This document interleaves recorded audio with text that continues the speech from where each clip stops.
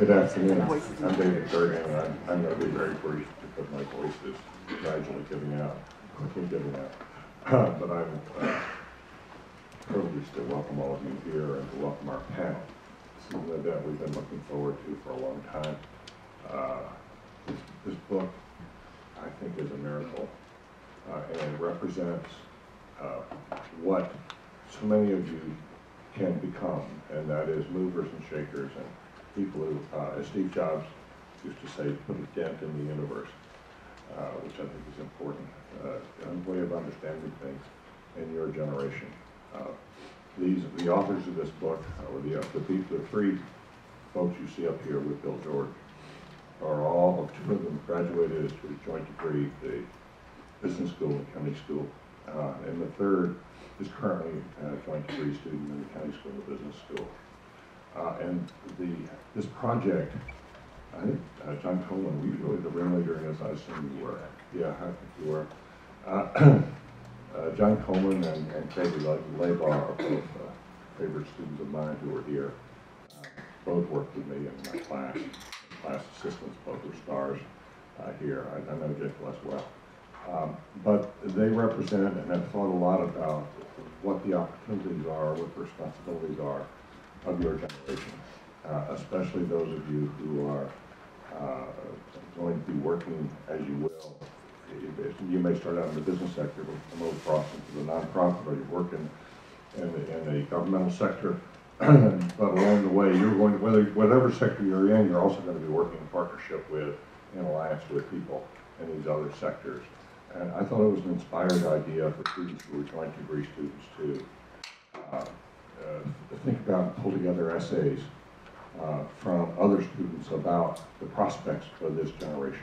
Because a lot of us are really curious. I mean, I can't tell you how much this country has invested in terms of our future hopes and your generation. Bill George and I are of an age when both of us have gotten a little skeptical about our generation and a little more than anxious, I would say, about the leadership coming from both the public and the for-profit sectors.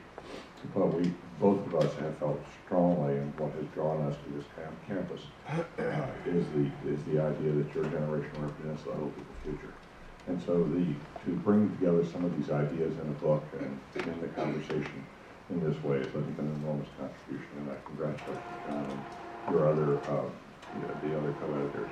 Let me say a word about the man who sitting directly to my left, Bill George. I cannot tell you what an inspiration he has been for so many students who are pursuing these kinds of ideas. He, after having an extraordinarily successful career of his own in the private sector, he came here to this, after teaching a couple of other places. Harvard persuaded him to come here, and he started a course at the business school in leadership that is now wildly popular there. Has really influenced the curriculum and the new dean that Noria has seized upon a lot of Bill's work and has bringing transformations to the business school that I think are entirely laudable and are coming so swiftly. I can't believe it's actually happening in the university as quickly as it has. But Bill's influence has, of course, extended well into the Kennedy School as well, through his fellowship program that he set up for joint degree students with business and Kennedy, through his work with students here. And he's an enormously good mentor with so many students. I just can't, the honor roll list of people he's mentored is quite long. People have gone on to do really interesting things. And he's also been working with young global leaders in Davos. He just came back to Davos at the end of this last week. But he has been a driving force in trying to shape that program. And so we're going to ask Bill has kindly agreed to come in for this today and ask him to lead the conversation. But I want to thank you, Bill, for your generosity, for your help, your support here at the County School. And I want to salute those of you who are involved in this book. I think you've done a really marvelous job. Thank you. Thank you for your leadership, and it's because of you, I think, that all of us are here. And we appreciate all that you're doing and have done, and you're also leadership in the nation through your frequent appearances nationally on CNN and the thoughtful voice you bring to what has got to be a a crazy world out there. I'm sure glad I'm not talking politics. That's why I lost my voice.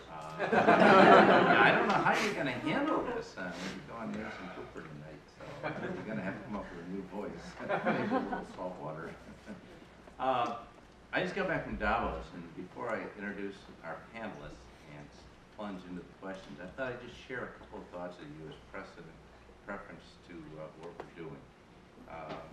Davos World Economic Forum, about 3,000 people come every year, ministers, heads of state, many heads of state, and Kim Geithner was there, and Angela Merkel gave an opening keynote, and they're all there. But Davos is starting to operate on two different levels. There's the level of the political leaders, and that's what you read in the media.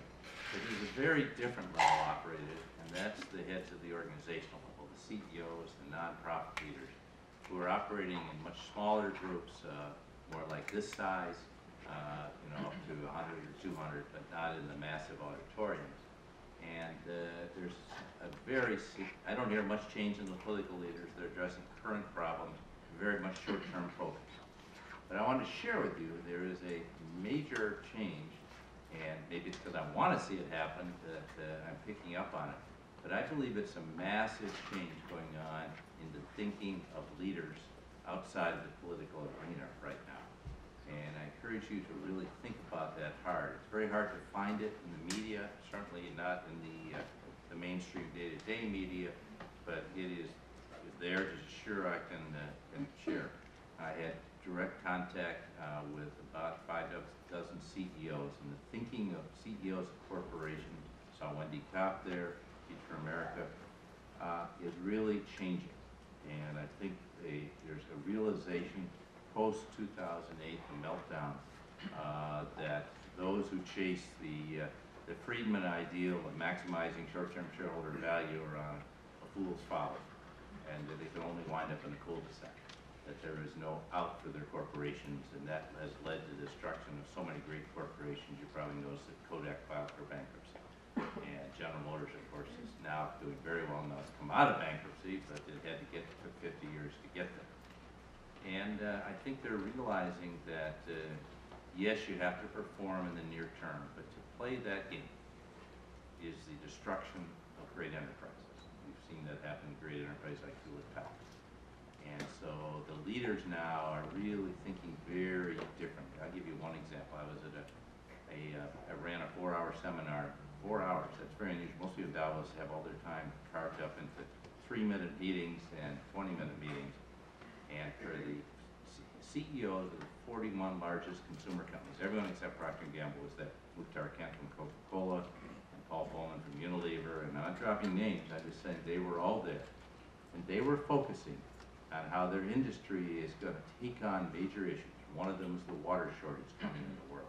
Muhtar Kent was passionate. He spoke repeatedly about this. He's leading a task force that do this. And Paul Coleman about sustainable consumption. And Ken Powell, the CEO of General Mills, talking about wellness. And all of these people are really very dedicated to coming together. And as Coleman made a very clear point, we're going to compete at the marketplace. But we have to be sure we're not competing over these major initiatives that matter so much to the globe. These people are all very globally oriented, because they all run major global enterprise. Companies like Unilever may surprise you that has 52% of its businesses in Asia, rapidly going to 7.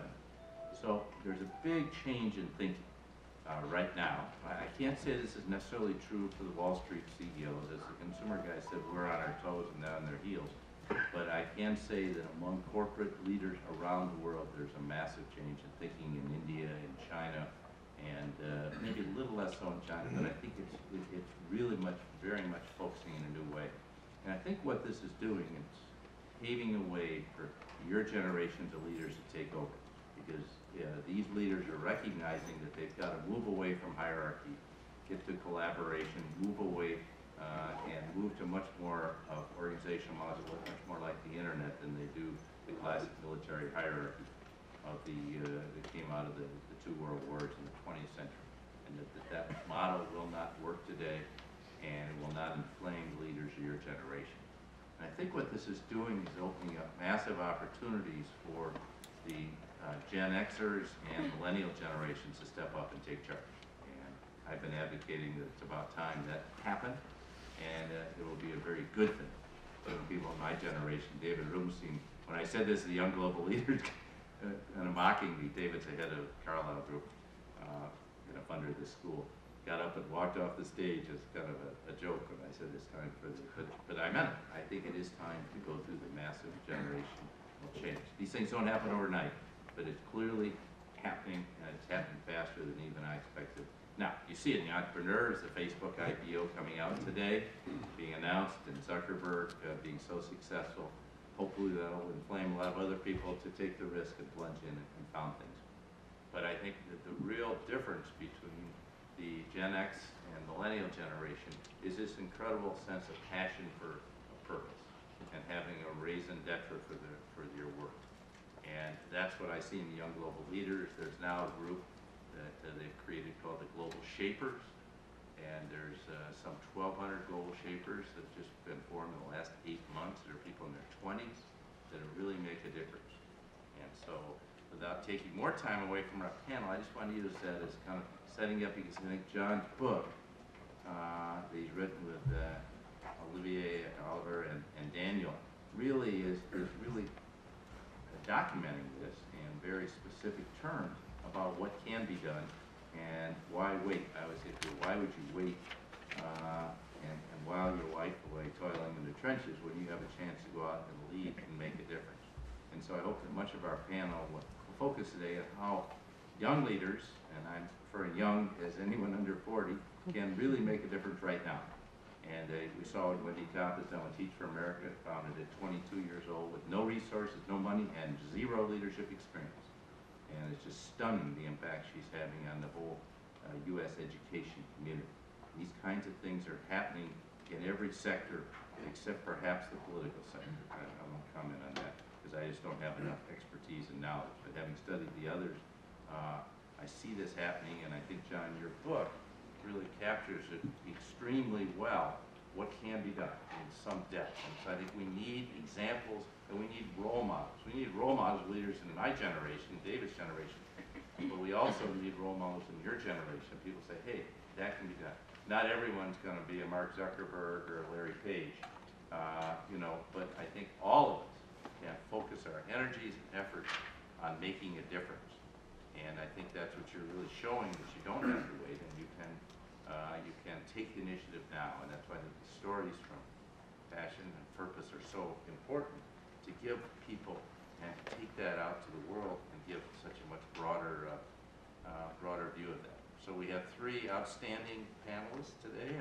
I'm proud to say they're all George Leadership Fellows, joint degree students here at the Kennedy School, or graduates, except for Jake. 2 of the 3 are graduates, 2010, and Jake's on his way of the Kennedy School and the Harvard Business School. I'm a great believer in this degree. I've been trying to get more people to take to come and take the joint degree, because I think the one thing that's sure, that in the future, if you're going to be an effective leader in an organization, you're going to have to be skillful at operating across sectors, between government, business, and nonprofit, and the various sectors of society and of industry and of education. The reason I say that is because the kinds of problems we're trying to solve in the world today, like some of the ones I just mentioned, or healthcare problems, cannot be solved by any single discipline. It's not just up to the genius in the lab that's going to invent a solution. Maybe they will for some of our incurable diseases, but even that's more likely to be a team. But I think we're going to see, when you address a problem like AIDS, you're going to have a cross-sectoral solution. And that's why Bill Gates' commitment to doing this is so significant, that he would make such a massive commitment, and frankly try to recruit a lot of these young, very wealthy people to do something with their money other than creating mansions.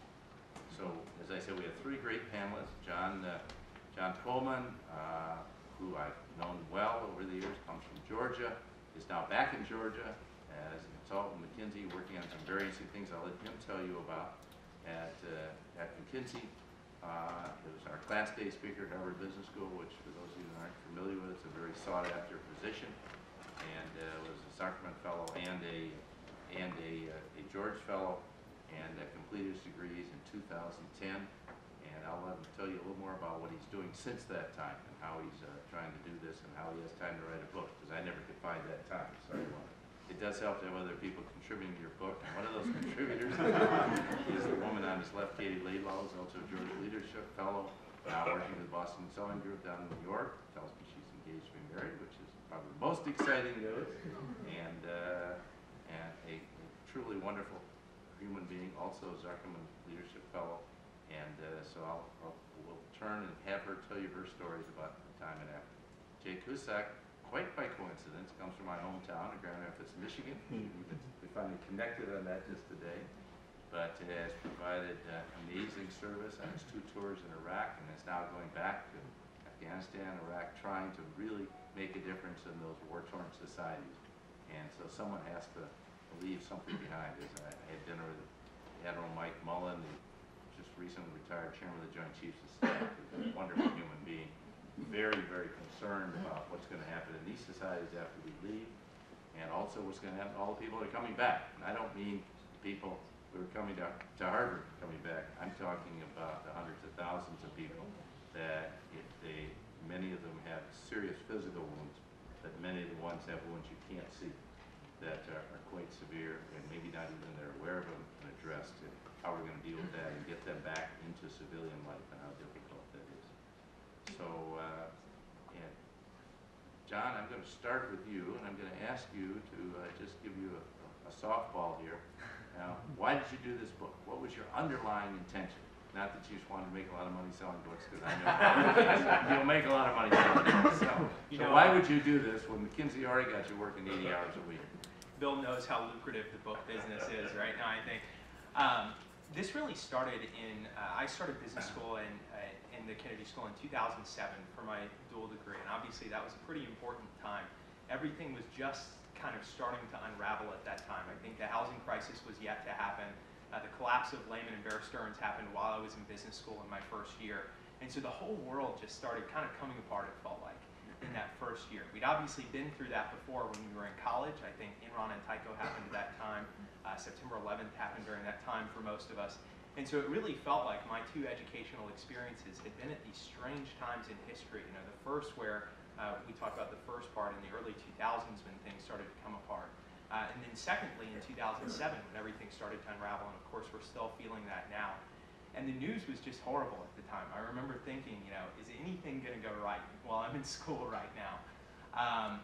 And it was a complete dissonance from what I was seeing around me, because we were hearing all these horror stories about people who had done the wrong thing, about people who were doing the wrong thing, and how that caused the crisis that we were experiencing. But probably like a lot of you, I looked around at my classmates and I just loved their stories. I loved hearing from them. I loved seeing what they were working on, because there were a lot of inspirational people around. It was one of those things where you wake up every day and say, how in the world am I even here, right?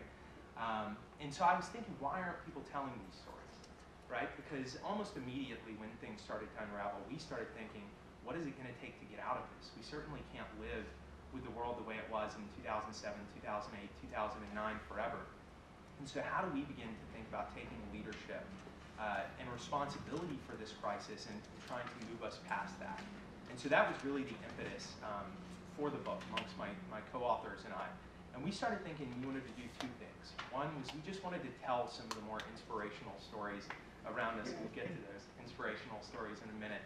And 2 was we really wanted to outline what we thought were some of the trends shaping the future of leadership, especially business leadership, in this context, and what those were, and explain to the world what we saw happening over the next 20 or 30 years that was different in our generation from past generations. And so I think at heart this was supposed to be something of an informative and an inspirational work. We really wanted to gather up a lot of stories about people who are going to, hopefully we think, lead us past this crisis and try and create something better for the future. Great, thank you. Katie, you've written a wonderful chapter for the book, and you also spent time in Africa in the past. I'm particularly interested in why you did that, but what you took away from that, and how that's informing your thinking about your current work and what you may want to do in the future. How does that inform you, that kind of experience, assuming that's not where you're going to make your life? Sure. So I probably hadn't anticipated that I would end up spending a summer in Tanzania. I love traveling, but I've never done where you stop traveling and actually stay somewhere and do some work. And that was a big shift that summer.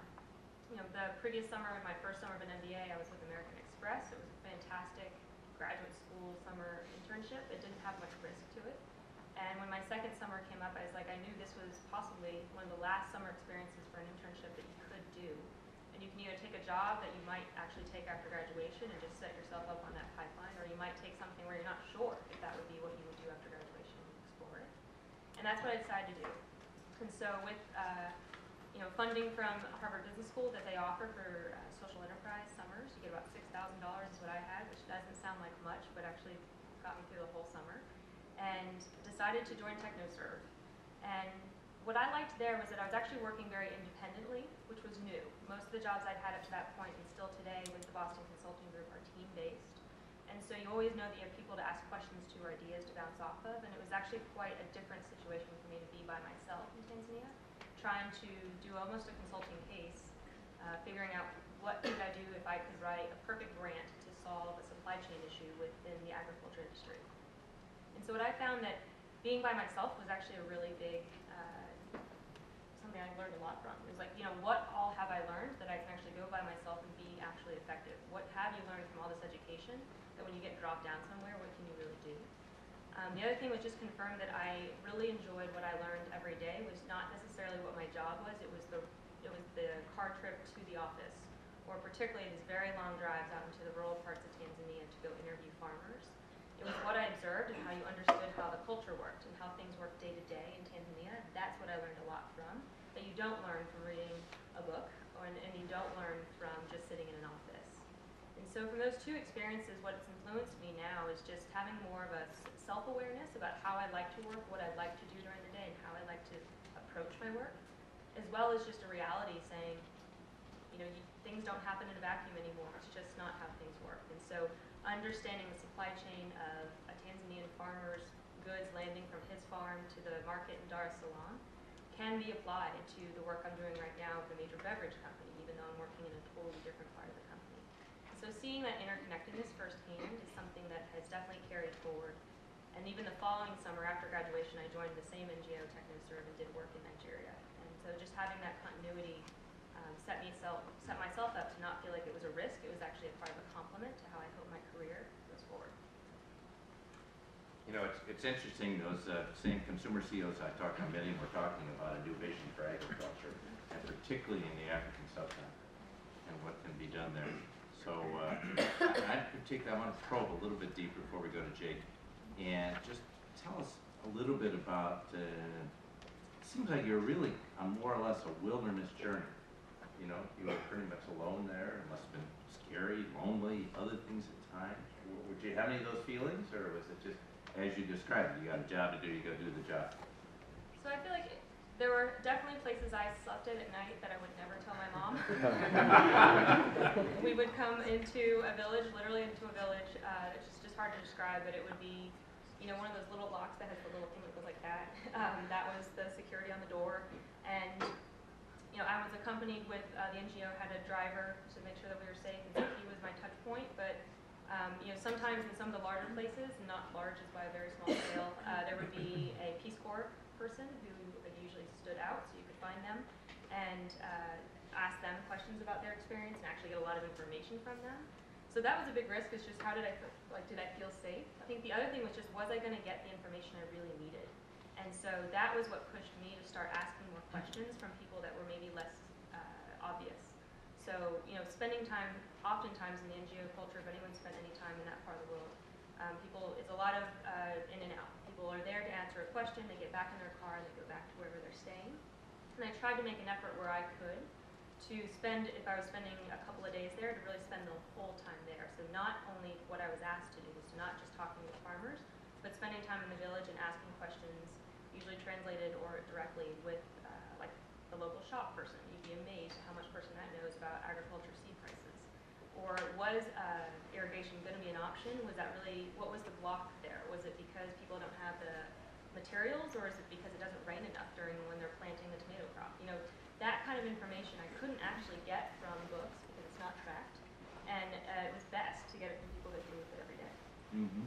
But just an observation, also that the fact that you're willing to go out there. I'm a great believer in working in teams, project teams, going at places and doing, in large teams, doing this kind of work and learning how to work collaboratively. But there's also something to be gained from really living with yourself and really getting to know yourself at a much deeper level and gaining that level of self-awareness. There's one thing I hear from heads of major organizations. I had a number of people pull me aside and say, can I just talk to you for 15 minutes? Here I'm running this huge organization. I've got 100,000 people. I don't have anyone to talk to. I'm really alone. And being with yourself. It may sound, because these are people with people all the time. In fact, they can hardly get away. But the idea of being, and really having that introspective, reflective time, surely that kind of experience, as Ray Barkheim, who's a good friend of mine, described similar kinds of experience when he went to Kenya as a junior at North Carolina. So Jake, let me come to you. I'm particularly interested in what you're thinking about. How does your great service to the nation in Iraq, on two tours there in Afghanistan and Iraq and in that theaters, how does that inform what you're thinking about now, about your thinking about your work going forward, and how will that influence you during the course of your life and career? Yeah, thanks. I think it's interesting because when you're doing something altruistic or something that seems like a very good thing to do, like economic development in Afghanistan, people assume that you're doing it for the best possible reasons. But I think, to be honest, part of the reason that I'm still involved in these countries is to assuage some level of guilt that I have for leaving the military during the time of the war while the wars were still ongoing. Another part of it is that it's well suited to my skill set, and it's the kind of environments that I like, and I still sort of like that element of adventure that comes with working in these places. And so for me, making that transition from the military to working on the private sector economic development side, I think the interesting point was that there's no particular mythology about these places.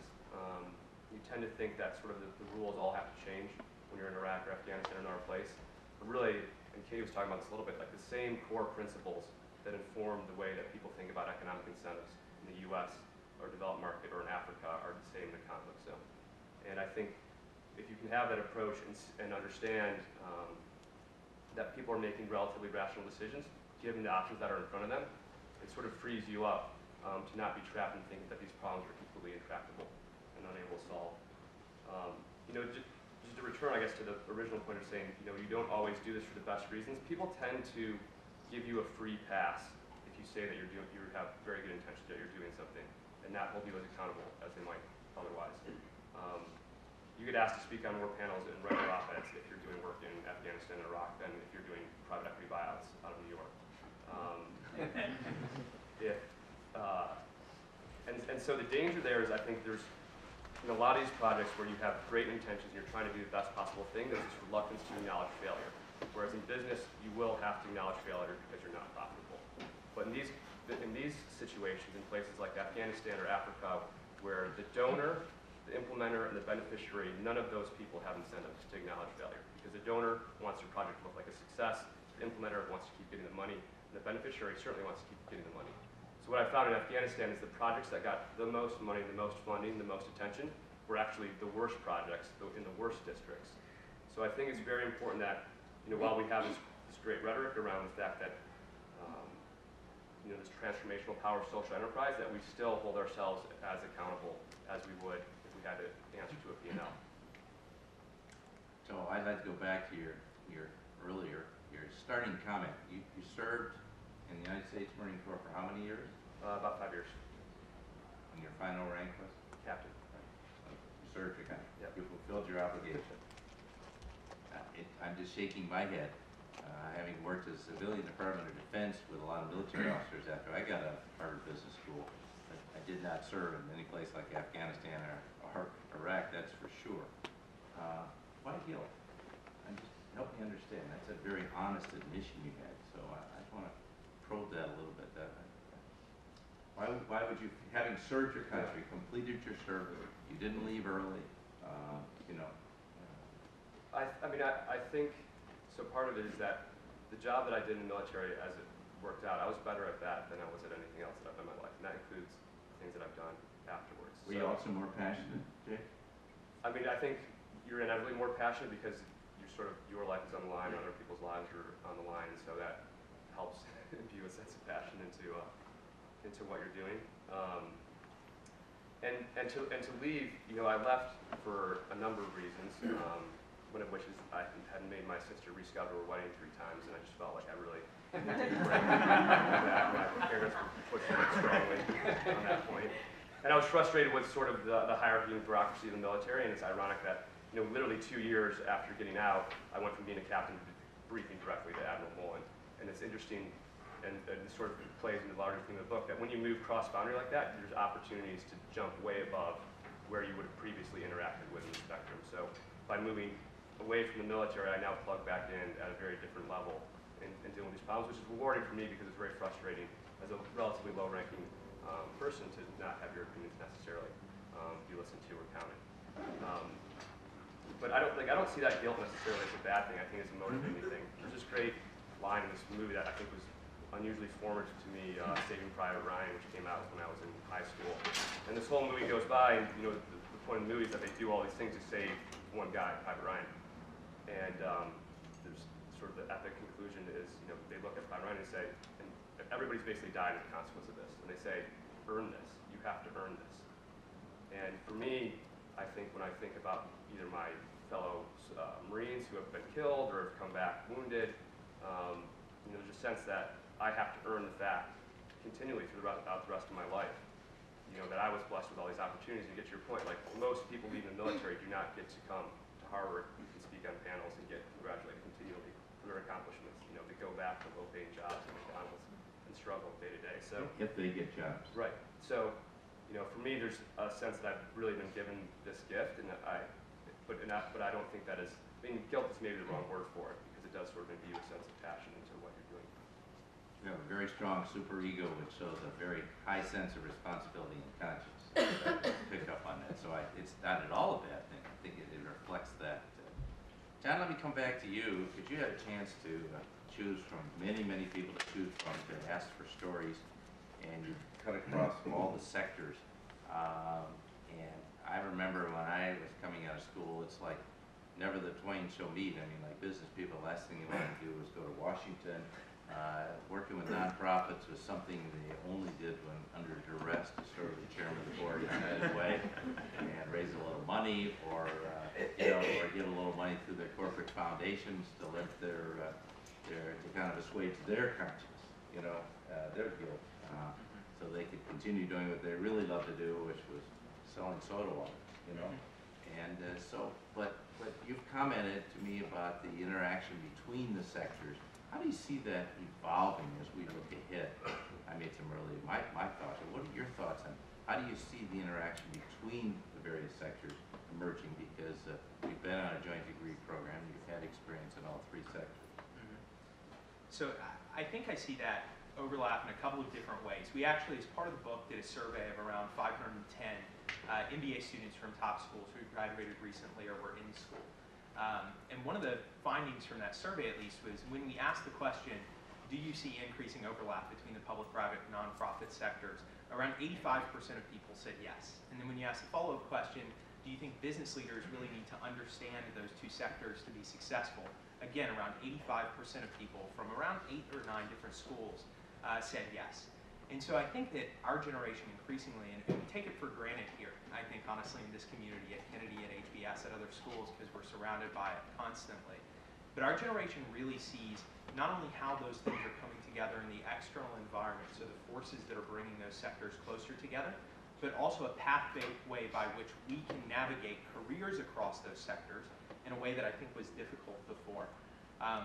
So in the first half of that, I do think the external environment is really bringing those 3 together, and I think that the crises we faced over the past decade are a pretty good indication of that. You look, for instance, at big GSEs or other organizations that were already a collaboration of that, and when that collaboration doesn't work properly, like it hasn't in the housing market right now, there are disastrous consequences for that, right? However, those interactions are more frequent. We're not rolling that back. Regulatory agencies are playing an increasing role in finance. Consumer goods companies have to operate in hundreds of international contexts when you talk about some of the companies you were speaking to. And not all of those countries are quite as hands-off with the businesses that operate within their borders. And so they're having to learn how to operate with the public sector, with the nonprofit sector, within those areas. And so I think that businesses are really seeing the need to learn from those other sectors and to collaborate with them. Meanwhile, I think that individuals like Katie and Jake and other folks are really seeing that not only are their skills improved by finding out how to operate in those different contexts, but it's now possible for them to operate in those different contexts in a way that wasn't possible or wasn't as possible 20 or 30 or 40 years ago. The gentleman you mentioned, Ry Barcott, who has a great book out also that I'll plug, It Happened on the Way to War. Ry worked in all three sectors. So he founded a nonprofit called Carolina for Kibera in Kenya. He worked in the Marine Corps like Jake, and now he's working in an energy company. He was a dual degree here. And he has a great essay at the beginning of the book, and there's a reason the convergence chapter that we're talking about now is the first chapter in the book. He has a great essay about the different skills that he learned in those sectors that are incredibly important to the other sectors he's worked in. So as a for instance, his experience in the military and in the nonprofit sphere really taught him to bring to business a prioritization of values and mission, how important mission is to a private enterprise, just as it would be to a public enterprise. He said it brought him a lot more organizational understanding, so how to work in complex organizational environments, which for a Kennedy School student is probably second nature. For a business school student, sometimes the default is to relapse into just analysis and those sorts of things without taking those dynamics into play. And so I think those skills are incredibly important as these organizations get more and more complex. And I think that businesses, as they're waking up to that environment, and other nonprofits and governmental organizations are suddenly seeing that folks like Katie or Jake or Ry, who can operate all of those different contexts, are incredibly important to the success of their organization. So I think they're coming together in just a lot of different ways. One of the characteristics I saw in my generation and the generation ahead of me growing up was a tendency to surround yourself with hierarchy and to manage through people in quite formal processes, and a failure to truly engage what was happening, as you might call it, on the ground, in the marketplace, at the first level, with people who are doing the work. If you're running a major pharmaceutical company, not being in the lab talking to scientists about their innovation, passion, and not being out as the three of you are. And I think one of the things that's just an observation that's really changing in leaders. Today's leaders, the CEOs who've been appointed in the last several years, are truly engaged at the first level of the business. You know, they're walking store floors at Target. It may sound mundane to you, but they're very much engaged in what's happening on the ground. They spend all their time out there. So, and the global companies push enormous pressure on people, but they're not in any way kind of sitting back in their office. And you look at the failed organizations in all three sectors, largely they're organizations where the leaders failed to engage with the people doing the work, and instead surrounding themselves with layers of people to work through, and it took them away from what was really going on, and they lacked a keen sense of what was happening. And I think that's, I wonder if that, do you all think that will change in your generation, or do you think your default will get to be more of moving away from that and managing through other people, leading through other people?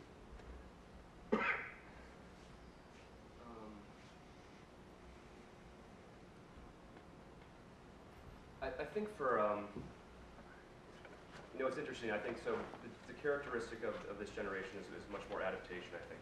So people switch jobs more rapidly now because people hold more jobs. Mm-hmm. So there's less of a sort of sense that you're wedded to a particular hierarchy. I think that can be a very good thing. But it also means that you don't necessarily form bonds with people that you work with in quite the same way. The way that you form bonds with a tech company in Silicon Valley is different than the ways that you would have formed them, I think, 40 years ago, because now the expectation is that you're looking for the next hot startup to go off to. And I think the opportunities in terms of going cross-sector and what that opens up in terms of leadership is, I think, probably 95% of the time when I get credit for doing something smart, it's usually because I just took somebody else's best practice from an unconnected domain and just brought it over.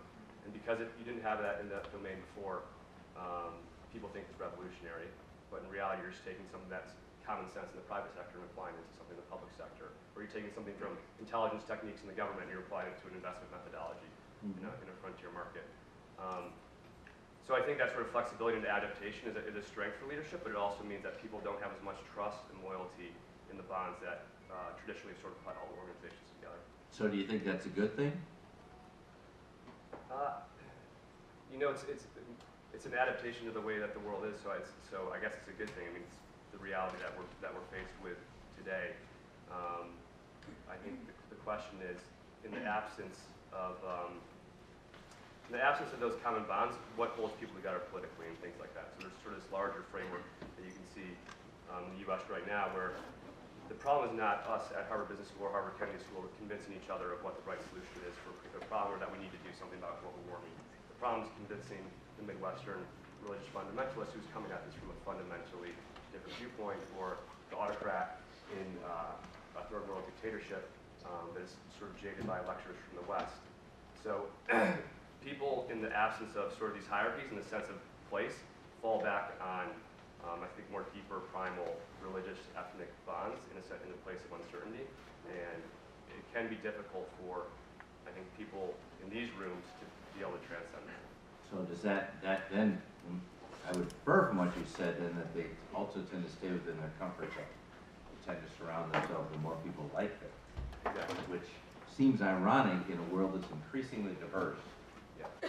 Or at least certainly, speaking for myself, my greatest learnings have come from people who have had totally different backgrounds and totally different experiences, and who come from totally different situations. But, you know, just going back to the Facebook offering today, the so-called Facebook generation.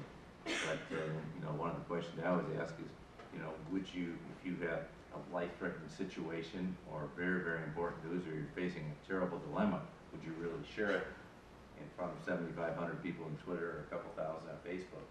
And where do you find that sense of intimacy in your life and that sense of people to whom you turn?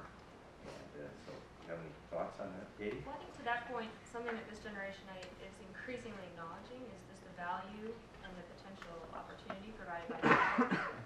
So having a mentor as someone that you look up to, and having a mentor as someone that you just actually know you'll probably never work with that person, and that's why the advice is great, because it's always fresh and raw and maybe more honest to you. I think that's something that this generation is embracing more, and it does require actually a lot of trust in a different way. So whereas I do agree, like, you may not have as much trust with who you're working with in the office, you may actually build more trust with someone of a different generation, or maybe even a different industry than your age, who can be that person to either challenge you or provide advice. You raised the issue of trust. The latest Harvard Kennedy School, the annual report looking at confidence in our leaders, really reads very directly on this issue of trust and the loss of trust in our society. And I personally think it will have devastating consequences for any kind of organizations and for the kind of issues you're raising about ability to people bond together to get things done. If you really believe it takes people to work from diverse backgrounds to make effective changes around really complex and tractable problems, this loss of trust is really palpable and of deep, deep concern, at least to me. If you all agree with that, how do we regain that trust? Maybe you don't think we should. Maybe we should just all operate as independent beings. But if you do agree with it, how do we regain that trust? I think this is a really tough question of trust in the modern world. And to cut political leaders some slack for just a moment, because we might even have some political leaders here today, I think this is a really, really hard environment to be a political leader in right now, because you're meeting kind of two conflicting expectations. One is the old expectation that you can meet everyone's needs, that you can answer affirmatively to everyone, that it can always be good news, especially in economies that have grown, in societies that have become freer. Not tell the truth.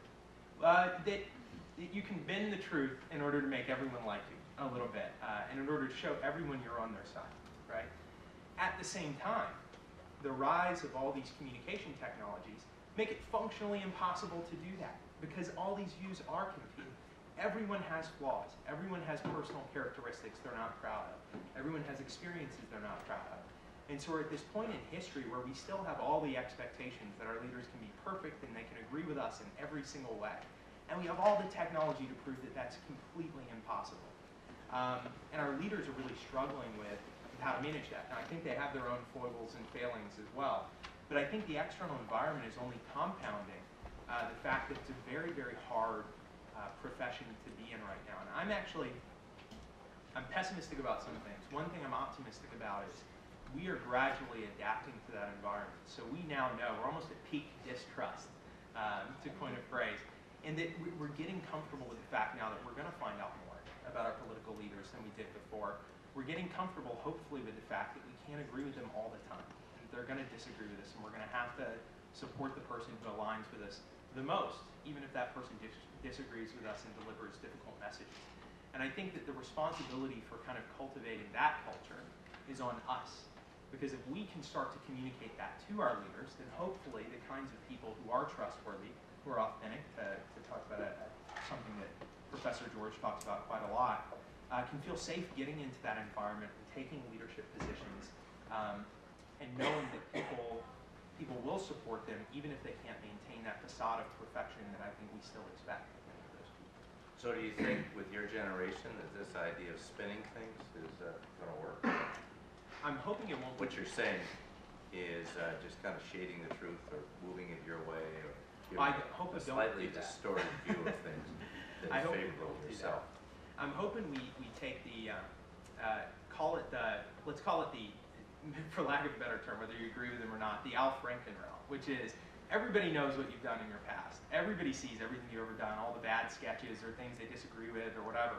And what they're starting to pay attention is to what you're saying now and what you believe now and where you're going now. And I think that combination of authenticity, of being able to own up to your past mistakes and those sorts of things, but still take positions of leadership, and also being able to tell the truth, because at some point over the next 4 or 5 years, political leaders, at least in this country, are going to have to deliver tough messages. We can't go on with the way we've got it. And if people become accepting of that, potentially we'll have a more authentic and a more trustworthy environment where people don't have to bend the truth, where they can say what it is, and the electorate is comfortable with that. I've already said I don't claim any pretense to being effective in the political arena, but I will say that in the business sector, it will not work today.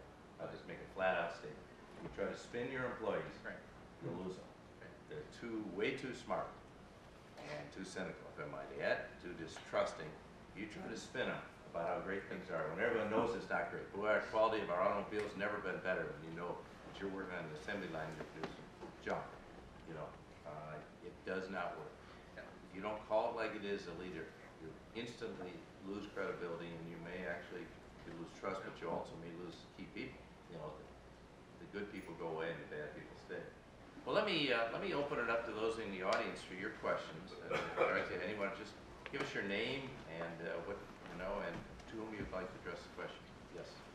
I'm Anya Malkov, and this is to all of you guys. It's an easy question and incredibly practical.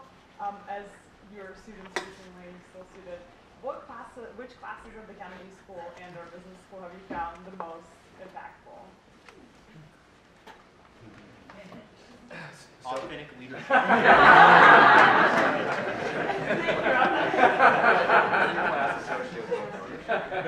John's very diplomatic.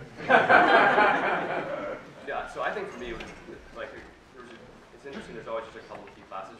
My first year here, I was in Rory Stewart's class, which is centered on Afghanistan. So just kind of one of these sort of guest lecturers who's here for just a bit, and kind of a character, and somebody that I really identified. He had spent some time in Afghanistan and Iraq, and was very helpful too when I was thinking about my summer sort of career plans.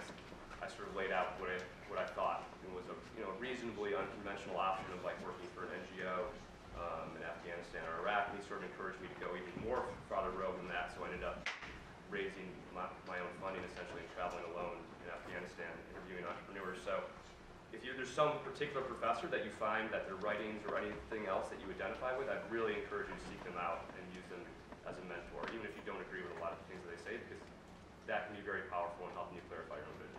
And then interestingly for me, because I had so little experience, that just that first core year of the business school was immensely helpful in what I did the next summer, which is doing investments across the Middle East. And also, the real value, and this is another thing I would encourage you to do, of being here, is that people will talk to you. Like, you can send an email to almost anybody, and they will agree to talk to you. And they don't think that, and especially if you send them your first year, and you make it clear that you're not looking for a job, they're very happy to talk to you. Which you don't have before or after this. You're no longer as innocent. They're always thinking, what's your agenda? What's your business angle on this? So I think it's really powerful to just say, this is the area that I'm interested in, and I want to write a report on it or whatever, and go out and find those subject matter experts and talk to them. And then it's amazing, you publish like a couple pieces in wherever they show up, and all of a sudden you become the expert on a particular topic. I mean, that's sort of the magic of new social media and things like that. So it really can be a great opportunity for you to build deep expertise in the area relatively rapidly, I think. Right. Who else has a question? Yes. Bill, you mentioned that there's a profound change in how hierarchies are being organized in the private sector, and it's very difficult for them to get to grips with that. Now, Jake mentioned how much worse it is in the public sector and in the non-profit sector, and as much as there's a very sort of, profound unwillingness to hold yourself accountable in any meaningful sense. And Jake, drove you out of the military. Do any of you see the public sector and the non-profit sector responding to these changes that you speak of in hierarchies, where a youngster like Jake is not driven out of the military because he's so frustrated that no one will hear his views? I mean, actually, I do know Ed Brandler. So it was interesting when Bill and John were talking about social media. There's another point to that, which is not just it's more difficult to sort of spin the message. The other point is that you get feedback much more rapidly on your ideas. So in the past, you might have a particular vision and you might be encouraged to pursue it and not be able to ignore that feedback. But now, as soon as you put that idea online, there'll be a blog post about it, there'll be Twitter posts about it, from many people telling you exactly how bad your idea is. And so that can be a very good mechanism, and I think it's happened in the public sector that you can even see in the Middle East how social media has been a vehicle for increased transparency and accountability for those governments. But it can also sort of destroy the vision factor, which is now I'm intimately aware of what people think of everything that I write or everything that I try and do because I'm posting it on Facebook or talking about it on Twitter, and you lose sort of that larger piece of just having a vision, pursuing it. I mean, even for me, it's interesting to see how I change my arguments about what I'm doing, whether I'm Harvard Kennedy School or the business school, how I change the way I justify myself to my friends about the kind of jobs that I want to do or the kind of things I want to do. I was just going to say, I think people vastly overestimate the differences in bureaucracy between large corporations and public sector entities. I actually think that there are bureaucratic problems in the public sector, but there are also a remarkable number of positions that are potentially even more meritocratic or easier for people to rise at very young ages than they are in the private sector. So if you look, I think Barack Obama's lead speechwriter is still, he's like 28 right now or something like that. Our president is younger than I would guess the majority of Fortune 500 CEOs by 12 or 13 years. I have friends who work in the state of Georgia who manage obviously a huge state budget and those sorts of things, who are in their late 20s and serving as like deputy chief of staff to a governor or something like that. So I think that the public sector actually has a pretty different elements of it struggle with this bureaucracy for sure, but it's also remarkable to me how unbureaucratic some of those positions are and how meritocratic they are. And so I think it's more about finding those places that will let you innovate and that will let you be an entrepreneur within either of those sectors, whether it be a giant corporation or a public sector entity, and really trying to make your mark there, because I think they exist, at least in my experience, in both places. I would also say just even, so I'm with the Boston Consulting Group, there is a structure of how long you spend in certain roles. Typically you can kind of massage things, but there is kind of a plan. And I found that when I got there, I wasn't quite sure what I wanted to spend my time on, because it's also what you need to spend time on, but you want to make part of your day to be something you want to be spending time on. And I am still really interested in agriculture and business. And so there was no defined practice area in that. I basically tried to figure out who was it I needed to talk to, and then basically pitch that idea to that person. I find that either in the nonprofit sector, public sector, any of these places, if you find out what matters to you, and then you can make it sound like a possible argument why someone else should care, that's always a way to maybe find yourself a little out of where you might have to be based on time scale. Time for one more question. Yes, over there. So I was extremely moved by the book and listening to you guys talk about value and importance. Can everyone hear him back there? Sorry, I was extremely moved by the book and the value and importance of listening to you guys, of pursuing passion and purpose. But we, like right here in a place of like privilege, I guess I would describe it as, do you guys think that for people outside of like a privileged environment like this, it's possible for other people of our generation in society to be able to pursue their passion and purpose in the same way, whether the opportunity for that really exists, whether it's increasing or decreasing?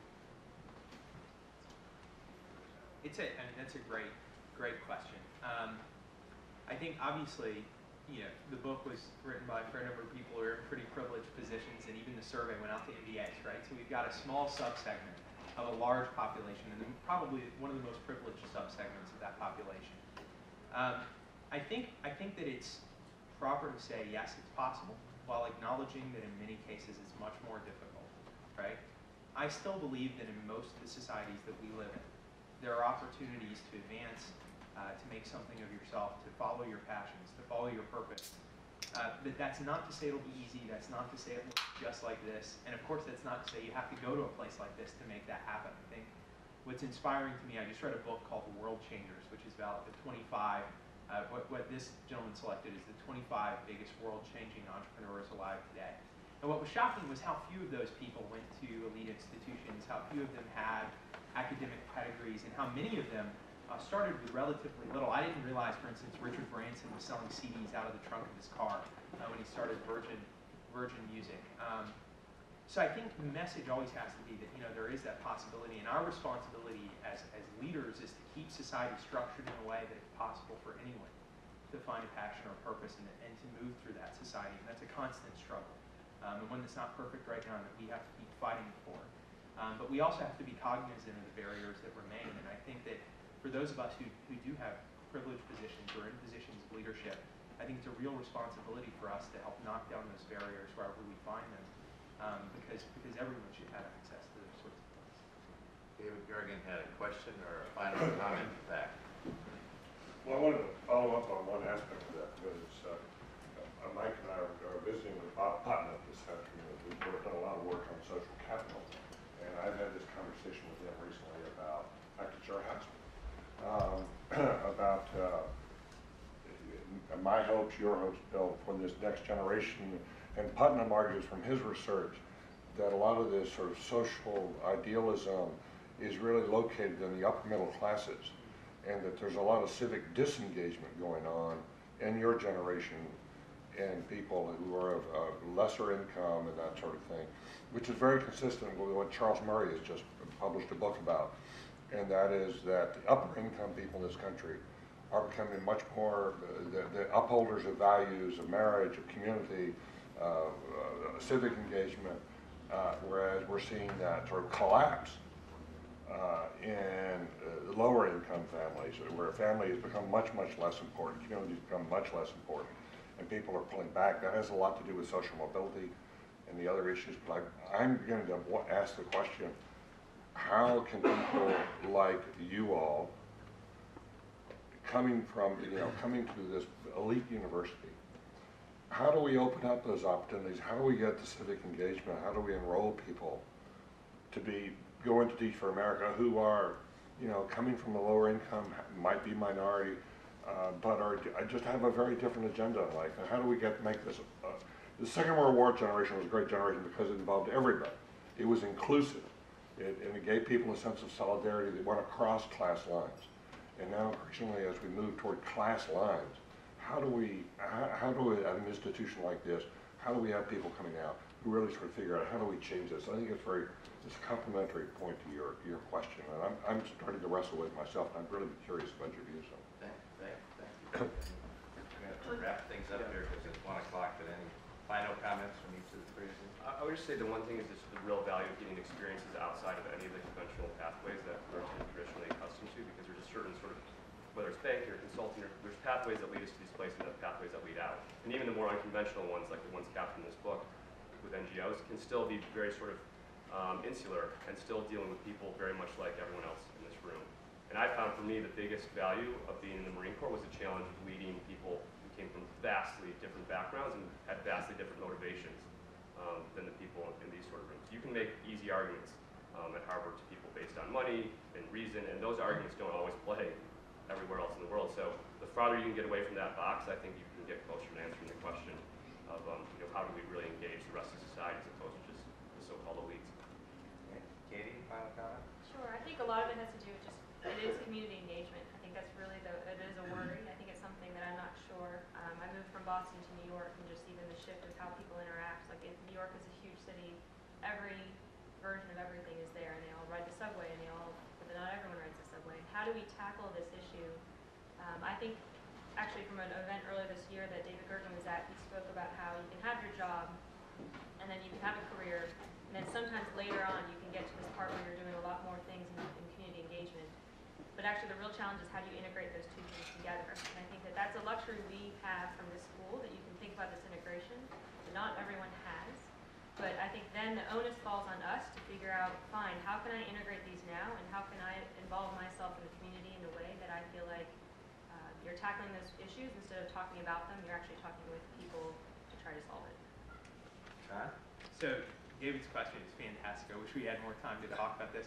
I think the first thing that came to mind for me, just to be very tactical, is I think education is probably the most important issue in the country right now in a lot of ways. Because if those differences persist until someone's 18 or 19 years old, I think it becomes much more intractable. I think it's harder to roll back those differences for a 20 or a 30-year-old than it is for a 5-year-old or a 6-year-old. And I know my wife just graduated from the ed school here, and she's working in education access right now. And what's remarkable to me is, we get 8-10 hours a day with every student in the country in some educational institution in this country.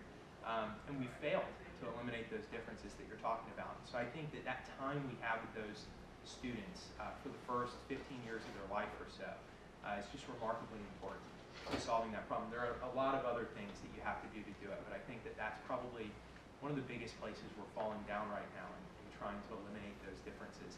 And I think the education system previously was probably a big reason the society was a bit more integrated in that way. So that's a huge, huge issue, I think. Thank you. We could probably spend several hours on that one, David, and because that's such an important topic and we may not get the answers. I will say that when we are here and we read the New York Times and other publications in the Wall Street Journal, we tend to gain quite an American-centric perspective on things. And when you're with people, and we have a fascination now with China, but when you're in other places, the perspective, like in Germany, for example, is very, very different on these same questions. And the societal bonding is quite different from what we're seeing. So I think we're going through rapid change, and the question of what can we do to help that move in the right direction and overcome some of the deep problems we've seen in my generation. Well, thank you all very much for coming, and thank you, John.